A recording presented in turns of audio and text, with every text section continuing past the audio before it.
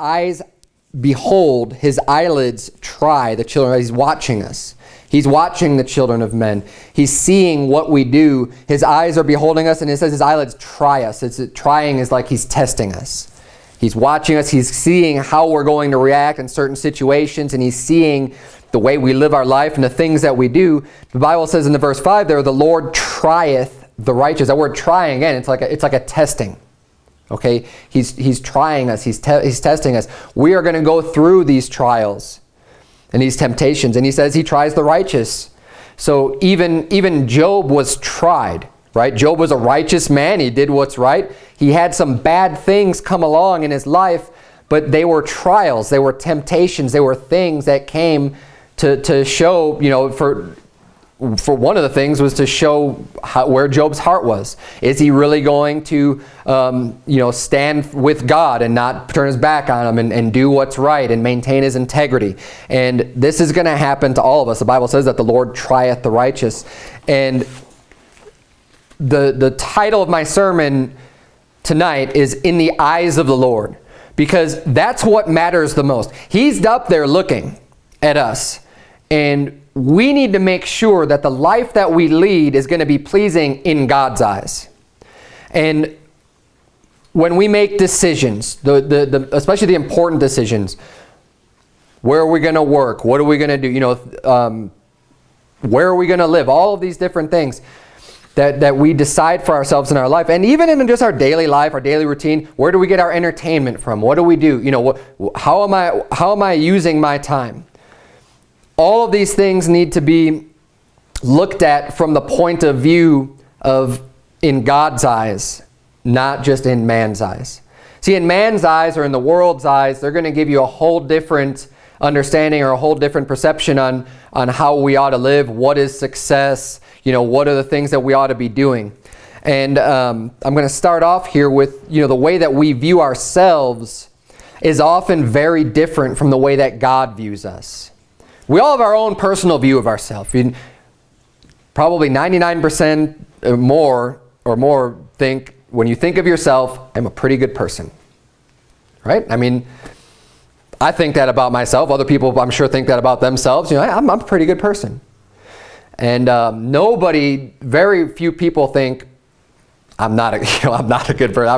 I'm a bad person. I've run into a few people that actually have said that, but for the most part, you know, we have a tendency to overlook our shortcomings and our failings and our sin and all of the other problems that we have in our life and only focus on the good parts of our life. Because why would you want to be thinking about the bad parts of your life? I mean, it's understandable, but the way that we view ourselves isn't always the same the way God views ourselves.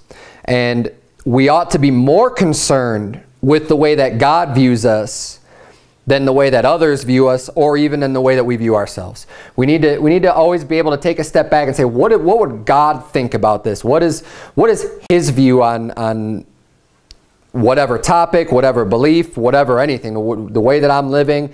How would God view us? And one of the things that's real common out there, and I just talked to someone today. He was a teenager, I think, looked like a teenager, was in a Catholic church. And oftentimes people have this misunderstanding of sin. And when I get to the part of explaining about the punishment for our sins being hell, and that it's not just the really bad sins, or I like to ask people, you know, what do you think a person can do in order to deserve such a bad punishment of hell? And the most common answer people say is murder, right? Of course. You know, well, if you kill somebody, yeah, I mean, you know, God's going to send you to hell for that. You deserve hell.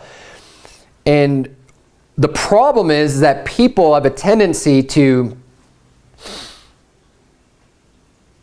downplay the seriousness, the gravity of sin, just because things are more common. Okay? For example, telling a lie. We always point that out because in Revelation 21:8 it gives that whole list, and then finish up saying, and all liars shall have their part in the lake which burneth with fire and brimstone, which is the second death. And it's a great verse because it's listing murderers in the same exact sentence as liars. It has them all included there. So people say, oh yeah, see, look, there's murderers, right? Murderers deserve like a fire, but look at this, it says liars. And what people have a tendency to do is they're not thinking about sin in God's eyes. They're thinking about it in man's eye. Well, everybody does that. I mean, are you trying to say we all deserve to go to hell? Of course not. That would be ridiculous. That's extreme. That's only for the really bad people. That's what man would think. That's in man's eyes viewed. You think, well, everybody's done this, so it can't be that bad. Look, just because everybody's doing something, I mean, look at Sodom. Everybody was doing an extremely wicked sin there. It didn't make it okay. It didn't make it any less of a sin just because everybody's involved in something. But we have a tendency in a culture and in a society to just overlook certain things and say, well, it's not that bad. Just because you see it all the time and it's because it's part of your daily life. When it is. And in God's eyes, we have to remember, we need to look at things in God's eyes. God's the one who wrote the laws. God's the one who made the commandments. Just as much as he made the commandment not to commit adultery and not to kill and not to steal, he also made the commandment not to bear false witness. And all of these other commandments. And he's the one who puts the penalties on our sins. And he's the one that put the penalty of hell for all sin.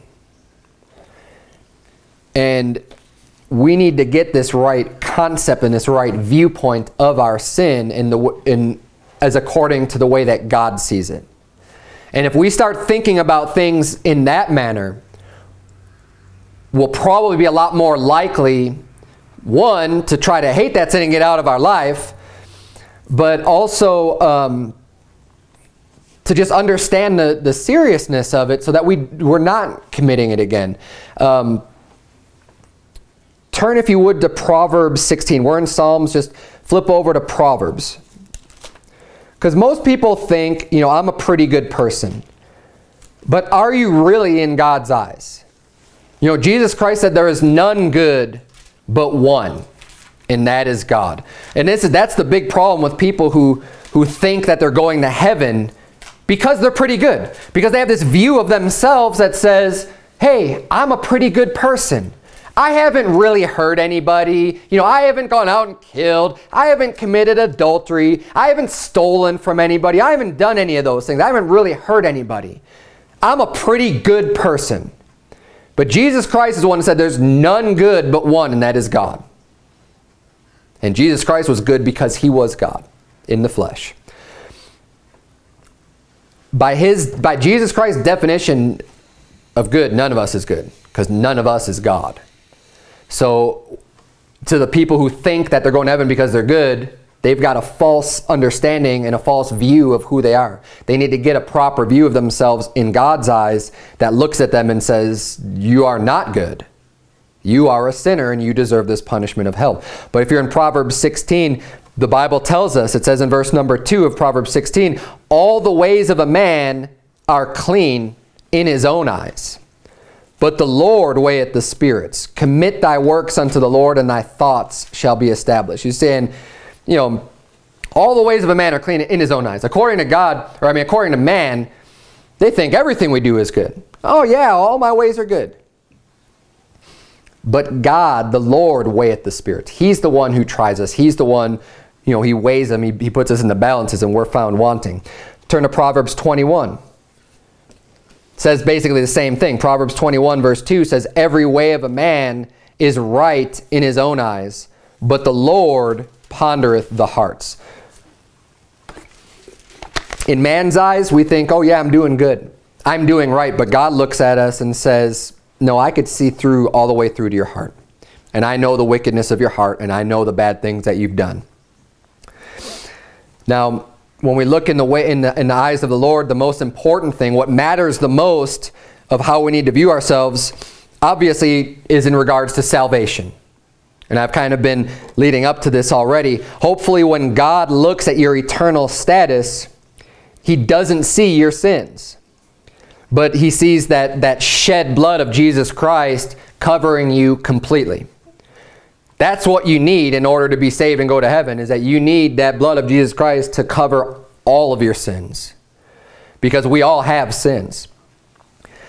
That's why it says in Genesis chapter, turn if you would to Galatians chapter 4, but in Genesis chapter 6, verse 8, the Bible says, but Noah found grace in the eyes of the Lord.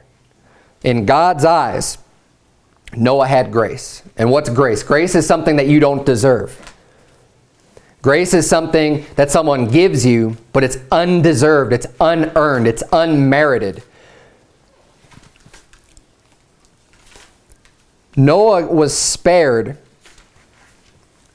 from the flood, from that judgment of God upon the earth, because God extended grace unto him. And it's a picture of our salvation. God's judgment will come on wickedness and on sin. And there is a judgment of hell associated with our sin. That's why we need God's grace to save us. We need that free gift. Galatians 4 verse 6 says, and because ye are sons, God hath sent forth the Spirit of his Son into your hearts, crying, Abba, Father. Wherefore, thou art no more a servant, but a son. And if a son, then an heir of God through Christ. Howbeit then, when ye knew not God, ye did service unto them which by nature are no gods. But now, after that ye have known God, or rather are known of God, how turn ye again to the weak and beggarly elements, whereunto you desire again to be in bondage? I love this verse because he's making a distinction here, that it's not that after you have known God, but what's even more important than you knowing God is God knowing you. And this is key, another key verse for understanding, our eternal security. People like to turn to Matthew chapter 7, and it's funny when people who believe you can lose your salvation turn to this verse, because it actually supports just the opposite. In Matthew 7, it says, well, let me just turn there so I don't misquote it. Basically, many will come to me in that day and say, Lord, Lord, have we not done all these wonderful works? And God shall say, let me just read it real quick. He says in verse 21, not everyone that saith unto me, Lord, Lord, shall enter into the kingdom of heaven, but he that doeth the will of my Father which is in heaven. Many will say to me in that day, Lord, Lord, have we not prophesied in thy name? And in thy name have cast out devils, and in thy name done many wonderful works? And here we see that these people are trusting in their works. They say, look, haven't we done all this stuff? They're claiming to know God. They're talking to the Lord. They're not talking to some false idol. They're talking to God and saying, look, God, we've done things in your name. We've cast out devils. We've done these great works. And that's why he's making the distinction here in Galatians 4:9, not after that you've known God, or rather are known of God. Because being known of God is more important than you knowing God. These people, I think they knew God, but they were trusting in their works for salvation. That's why verse 23 of Matthew 7 says, and then will I profess unto them, I never knew you. Depart from me, ye that work iniquity. They weren't known of God. God says, I never knew you. And that's what you need to have in order to be saved. You need to be known of God. God needs to know you because you are born into his family, because you are his son. And if your son, that's why I said earlier in Galatians 4, wherefore thou art no more a servant, but a son. And if a son, then an heir of God through Christ. God knows his heirs. God knows his children. God knows his adopted children, his sons.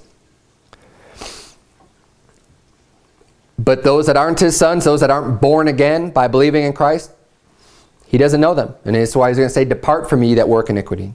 Because they're trusting in something other than Christ to be saved. This is how God sees things. We need to be known in God's eyes for our salvation. We have to be, we need to have him not see us and see our sins, but have our sins cast behind his back, have our sins separated as far as the east is from the west, have our sins covered by the blood of Jesus Christ, so that when God looks at us, he doesn't see us with our sins. He sees us covered and completely completed. Now, that's for salvation. But God's eyes are upon us and are constantly searching in other matters, not just about salvation. That's one aspect of God and how we need to view ourselves in God's eyes. But turn, if you would, to 2 Chronicles chapter number 16. We're going to be in 2 Chronicles, and then we're going to be in 1 Samuel. 2 Chronicles 16, and then 1 Samuel 26, if you want to get ahead. 2 Chronicles 16, verse number 7. I'll give you a minute to get there.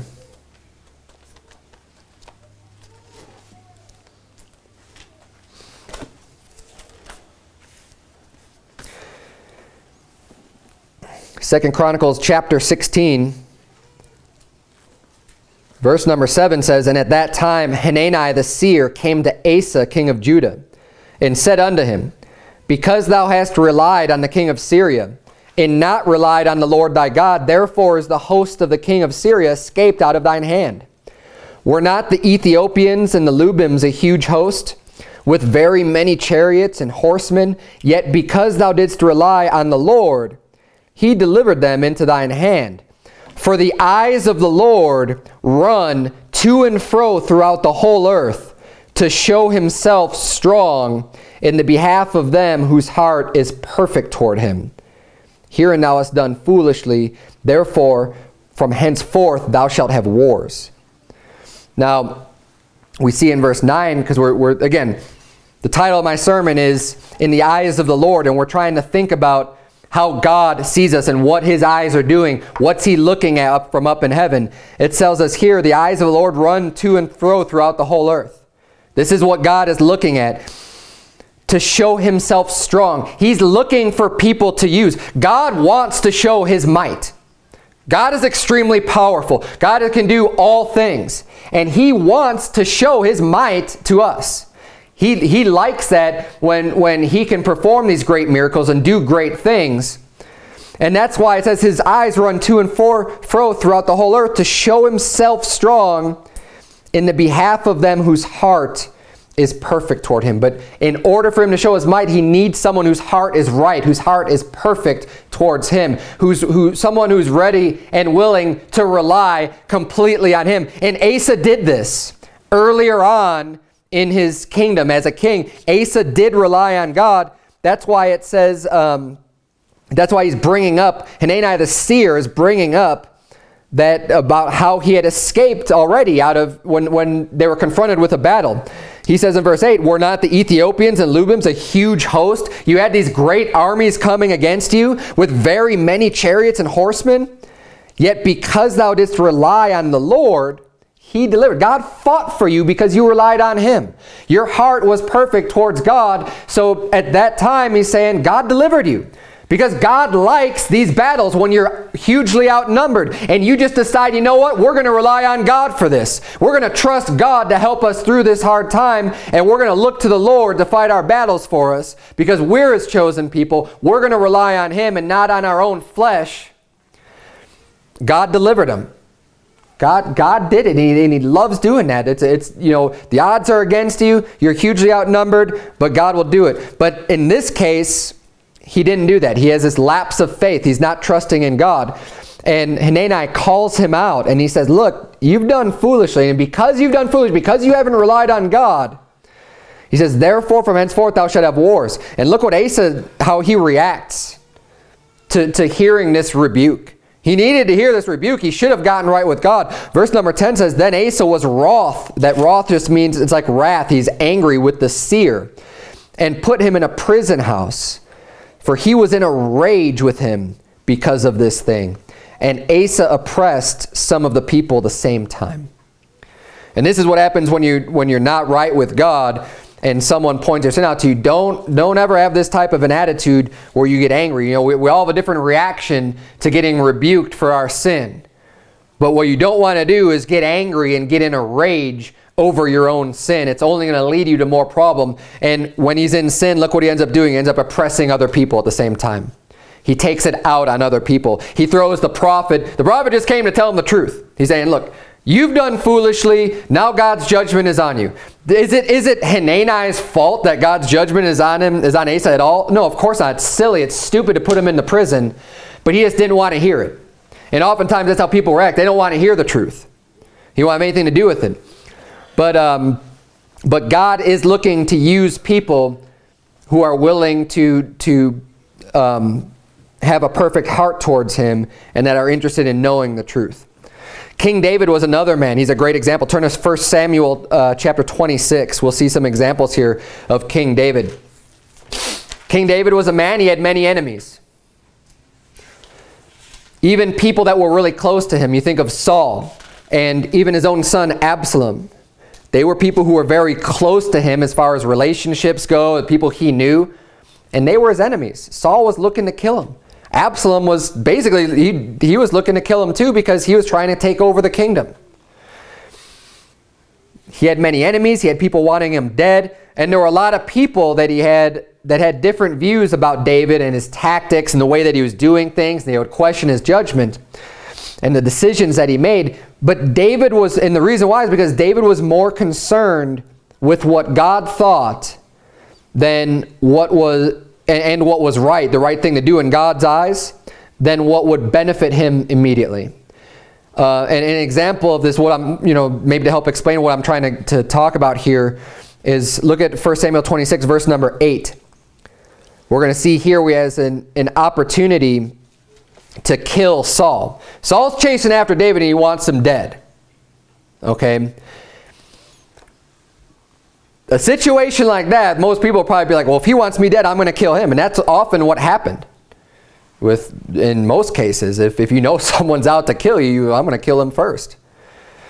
But look at what David does. 1 Samuel 26, verse number 8, it says, Then said Abishai to David, God hath delivered thine enemy into thine hand this day. Now therefore let me smite him, I pray thee, with the spear, even to the earth at once, and I will not smite him the second time. So they creep into the camp. They're all sleeping. Saul's on the ground, all his men are sleeping around him, and they creep into camp and no one notices him. And Abishai says to David, he's saying, look, let me just kill him. He's like, I've got my spear. He's like, it's going to take one shot. I will push my spear through him, and I won't have to do it a second time. He'll be dead. I guarantee you that. And in verse 9 it says, And David said to Abishai, Destroy him not. For who can stretch forth his hand against the Lord's anointed and be guiltless? And David maintained this integrity all throughout his life. This idea of, hey, if God's anointed somebody, I'm not going to lay my hands to him. I'm going to let God take care of their judgment. He's saying, this is somebody that God anointed to be king. And he's saying, I'm not going to take it into my own hands to remove this guy. He's doing wickedly, yes. He's doing wrong, and he's out to kill me. But I'm not going to take the judgment into my own hands. I'll let God take care of that because he will. He says that God will take care of him either in a battle or some other way, but God's going to be responsible for this. I'm not going to put my hand on God's anointed. David had that integrity. He had the perfect opportunity twice. There's this one and the other time when he was in the cave. Both times he could have killed his enemy. He could have received that immediate benefit of having slain, and then he would have probably gone to try to take over the kingdom because the king would have been dead and everything else, and this guy who's chasing after him to kill him, he'd at least get that relief of not having to worry about that anymore, not always being on the run.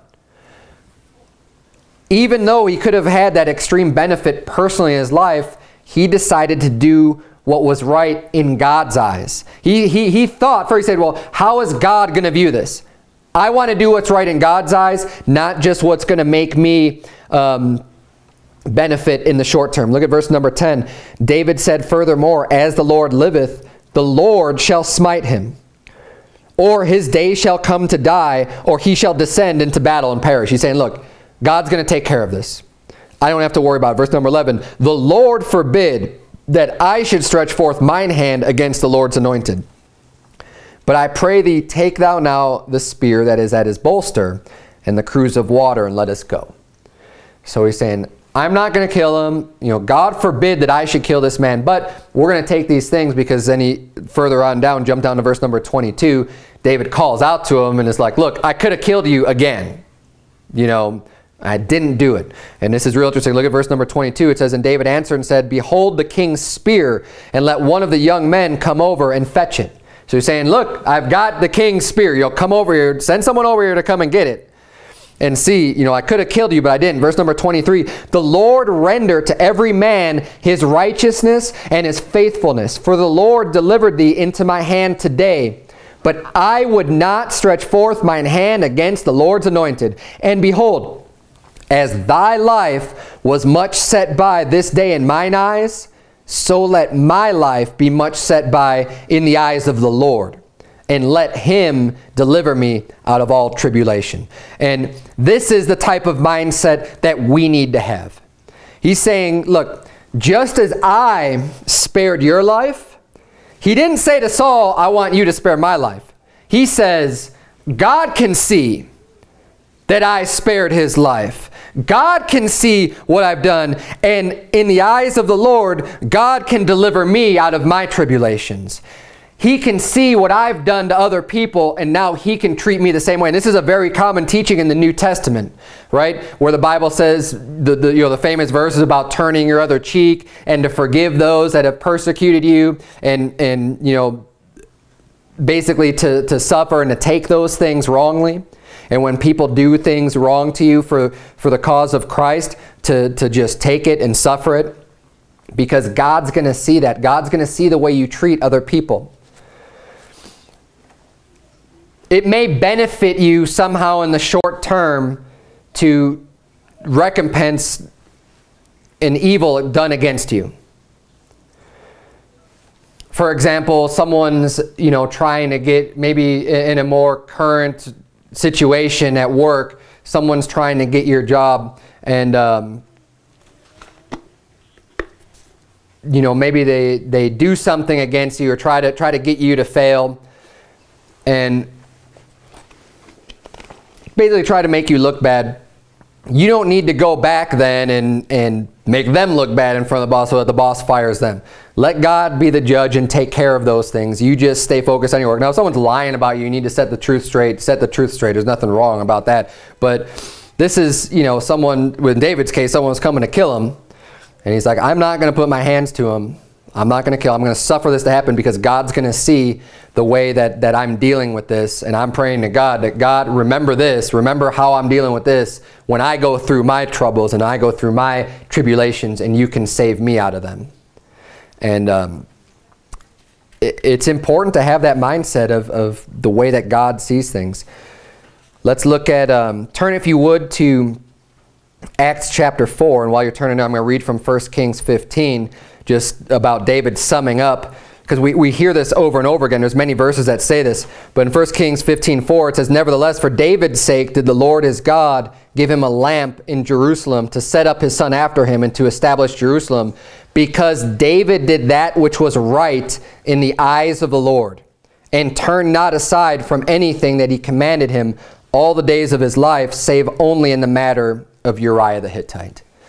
You're saying, you know, God blessed David quite a bit. Why? Because he did that which was right in God's eyes. He wasn't making all of his decisions based on, well, what is man going to think? Or what's the world's wisdom in this situation? It was, what does God think? And we could go into all these different wars that he fought, where he went to God to see, hey, should I go against these people? God, what should I do here? God, should I fight these people? God, can I stay here? Are these people going to deliver me up into Saul? And he was always going to God and questioning first, what does God want? What is God saying I should do? And he would go with that. Now, obviously, he committed that great sin of adultery and murder with Uriah the Hittite and Bathsheba. And that's why he says here, look, David did that which was right in the eyes of the Lord, except in this matter. It was a very grievous sin, but overall, as a whole, David was going to God first. He backslid here and had a very grievous sin. And I don't want to downplay that sin at all, because it is very grievous. But the way that David lived his life, on the whole, was one where he was seeking God first.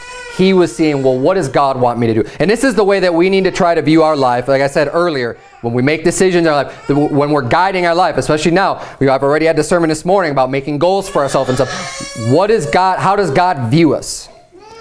How would God view the decisions that we make? That's what always needs to be going through our mind. Not so much, you know, what do I want? how is God going to view this? Or what are other people going to think about me? No, how does God view this? Are you in Acts chapter 4? Because the apostles had the same exact attitude as David. You'll see the same or similar attributes among all the greatest men of God, the people who did the most for God. David is exalted all throughout the Old Testament as someone who followed the Lord with all of his heart, as someone who did right in the eyes of God. Whenever the kings the good kings were compared to anyone, they're always compared to David.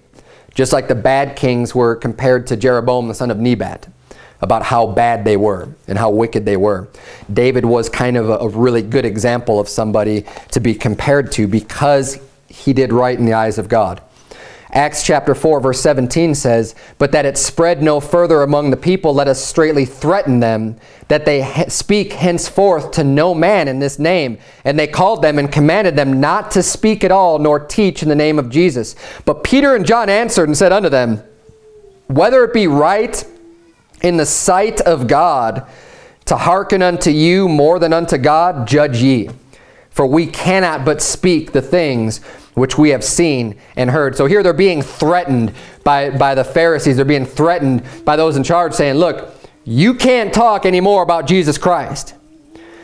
And again, what are they concerned about? Are they concerned about these magistrates or these Jews or these high priests or whatever they, are they concerned about these people in this position of authority? Tell them not to witness for Christ? No, what they're concerned about, he says, whether it be right in the sight of God. They're concerned with how does God see things. In God's eyes, they're saying, you be the judge. If we should hearken unto you or if we should listen to God. Are we going to listen to what you have to tell us or listen to what God? Because God told us that we need to preach this word. God told us to preach the gospel to every creature, and you're telling us not to. So you judge. Who do you think we should listen to? Should we listen to you or should we listen to God? We're more concerned with how God views us. Basically the same thing happens in Acts chapter 5 when they don't listen to him, surprise, surprise, and they just continue to preach anyways, even though they've been threatened. Acts chapter 5 verse 28 says, saying, did not we, because they got arrested again, did not we straitly command you that ye should not teach in this name? And behold, ye have filled Jerusalem with your doctrine, and intend to bring this man's blood upon us. Then Peter and the other apostles answered and said, we ought to obey God rather than men. And their attitude hasn't changed. And we need to make sure that we can maintain the same type of attitude, that even in afflictions, even if you get arrested, even if you get beat up or threatened or any of these things that happen to the disciples, hey, what is God going to be pleased with? Because that's what matters. And that's what's going to keep you strong through the hard times, is thinking about God, thinking about what is he going to be happy with. If you have that commitment to God, what everyone else says isn't going to matter. See, because what God says matters. Turn, if you would, to 2 Timothy chapter 4. We're almost done. It's a little bit of a shorter sermon tonight. 2 Timothy chapter number 4.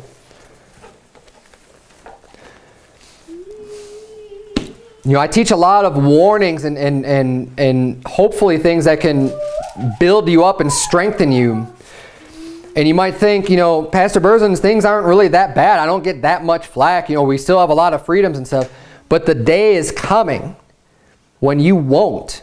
And I firmly believe that. And we need to make sure that we're ready and that you're able to stand strong now when it is a little bit easier. Now look, there are tribulations, there are persecutions, and I know we all kind of deal with this in our own way in our lives, whether it be with family or some friends or people that kind of look on you weird or different because of what you believe. But the teachings from the Bible these days, they're growing more and more and more unpopular. The wicked are getting more wicked. And they're in control of the media, and they're having an influence on changing mass amounts of people's opinion. And people are getting attacked more and more for holding views. I think about all this stuff that's been happening with Pastor Anderson with the AIDS, the judgment of God, and now he just released a birth control one. And these were all like normal, common beliefs among the mainstream in America not very long ago. In my lifetime, for sure. I mean, not 20 years ago. 30 years ago, these things were not that radical, but now it's changed to the point where there's a tax, it's radical. People are just thinking, what in the world? How could you possibly believe these things? And over such a short, over the course of like one generation, things have gotten so much more wicked. And you can see how fast things are changing in that direction. It's not going to be much, if things continue on this path, it's not going to be long before everything is just on its head. Everything's upended, and all the beliefs of the Bible are just going to be looked on as crazy or as nuts or as radical or extreme. And you're going to be suffering, you're having to go through a lot more persecution just to preach the Word of God. And we need to be ready to stand strong. So I hope I don't sound too much like a broken record, but it's really important that we are grounded and founded, and that our thoughts are always concerned with how God sees things and not so concerned about how other people see them. 1 Timothy chapter 4 verse 2, there's a commandment here to Timothy where Paul's saying, preach the word. Be instant. Instant is ready, right away, right immediately. Be instant, in season, out of season. When things are popular, when they're not popular. Reprove, rebuke, exhort with all long suffering and doctrine, for the time will come when they will not endure sound doctrine, but after their own lusts shall they heap to themselves teachers, having itching ears. And these are the times that we're living in today, when people, they can't endure sound doctrine, good doctrine, but because they have their own lust, because they like their own sin, they heap to themselves teachers. They want people just saying, you know what? We don't want to hear what's true from the Bible. Tell me that my sins are okay. I have itching ears. Can you scratch my ear for me, tickle a little bit, and just tell me that I'm just fine, and that I am a good person, and that everything I'm doing is just fine, and God's happy with me, and that there is no such thing as judgment? That's what I want to hear. And they find people, because there's people out there that'll tell you whatever you want to hear. You pay them enough money, and they'll tell you anything. And they'll try to make it sound like it's coming from the Bible, too. They'll do whatever they can to make you sound, to make you real comfortable with where you're at, and everything's just fine. The false prophets are out there in abundance. And these are the days we're living in, and people are trying to do this. That's why the perversions that they're making, even with God's word, and the sodomites now, they're showing these sodomites like going to church, like as if they're Christian. But they want to have their version of religion and whatever, and keep their filthiness too. And they're heaping to themselves teachers, having itching ears. But this is the time that we're living in. We are seeing this happen today. Verse number 4 says, and they shall turn away their ears from the truth. They don't want to hear the truth. They don't want to have anything to do with it, and shall be turned unto fables. They just want to hear fairy tales. They want to hear stories. They want to hear lies that just sound good. Verse number 5, he says, but watch thou in all things, endure afflictions, do the work of an evangelist, make full proof of thy ministry. We need to make the decision to stand with God. And remember that he is always watching. His eyes are always running to and fro, and constantly be thinking, what is God seeing and what would be right in his eyes? Don't be so concerned about being pleasing in man's eyes that you end up not being pleasing in God's eyes. Now, there's nothing wrong with getting along with people and living peaceably as much as is possible with all men, but you don't want to live peaceably so much to the point to where now God's looking at you and he's ashamed of you. And God's looking at you saying, you're not doing what I told you to do. You're not doing what I wanted you to do, and you're not doing that which is right in his eyes because you're so concerned about what other people think. Even if you taking a stand for God means you're going to be hated in everyone else's eyes, if the world is just going to look at you and label you as some psychopath, terrorist, hater, whatever labels they want to throw on you, if you're pleasing in God's eyes, that's really all that matters. If God's pleased with what you're doing, that is what matters. And God has given his preachers warnings about this as well. Jeremiah chapter 1, he warns Jeremiah. He says in verse 8, be not afraid of their faces, for I am with thee to deliver thee, saith the Lord. If you're going to stand up and do what's right, hey, you don't have to worry about their faces. They're going to give you mean looks. They're going to give you dirty looks. Don't worry about their faces. Don't worry about the things that they say. He says, I'm with you. to deliver you. Verse number 9 says, Then the Lord put forth his hand and touched my mouth. And the Lord said unto me, Behold, I have put my words in thy mouth. And this is another thing that maybe it'll be a little bit more comforting for you. Because as human beings, no one wants other people to hate you. You don't want other people to look at you with disgust or to not like you, right? I mean, we all kind of want to have this natural inclination to want to be liked by other people. It's not my goal to just get other people to hate me at all. And I don't think that's anybody's. But what we have to understand, like he said here, God's putting his words in Jeremiah's mouth. So when someone hates you because of the stand that you take for the Bible, it's really not you that they hate. It's God. It's God's word. If you're proclaiming God's word, just say, you know what? I believe that this is the truth. This is what they hate. It's not you as a person. So if it's any consolation at all, you don't have to take it personally. Right? Now, what they want to do is they want to get you to shut up. They want to make you feel bad. They want to discourage you. They want to make you feel like you're all alone, like they did to Elijah, where Elijah felt like there's nobody else that believes, right? And he's asking God just to kill him. That's what they want to do to you. They want to discourage you, and they're going to try to bring as much persecution as they can upon you. But what they don't hate, it's not you, really, as a person. What they hate is the Bible. What they hate is God's word. What they hate is what you're repeating, what you're standing for.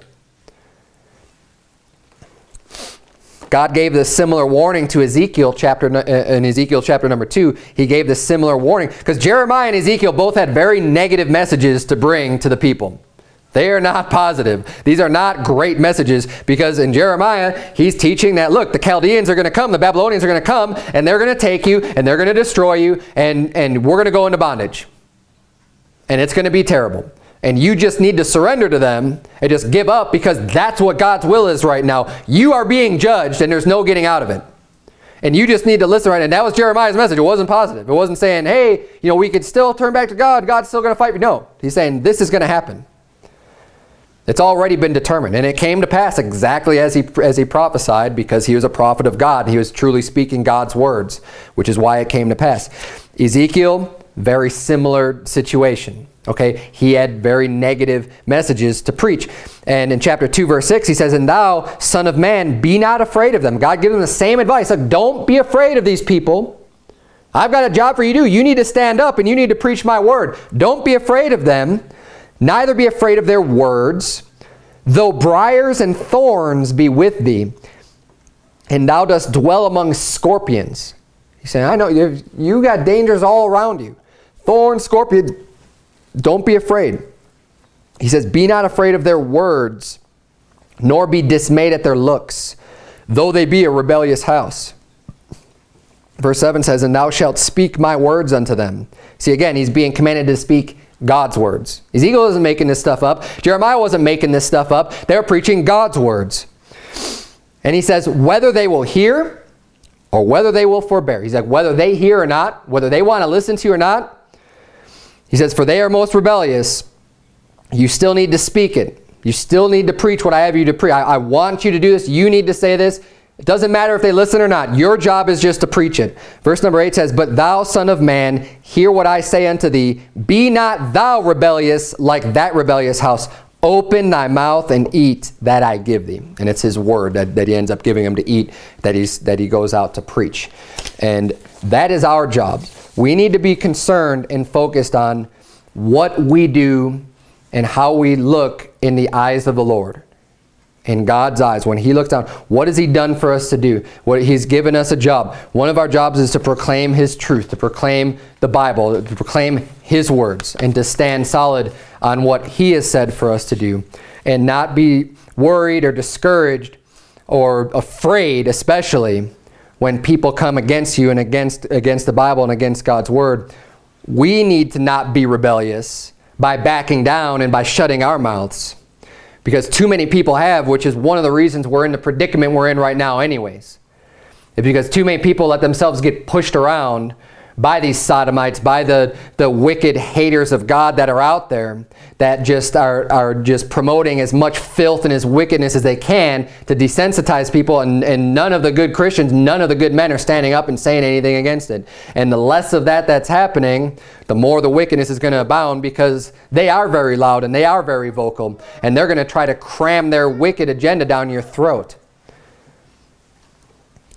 But it's when the good men of God, when God's eyes are running to and fro and there's nobody there to use, there's nobody that has a perfect heart toward God, there's no one that's willing to just say, God, I'm willing to preach your words.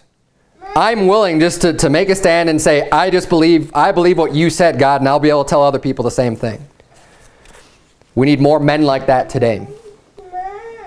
To just say, I believe this book.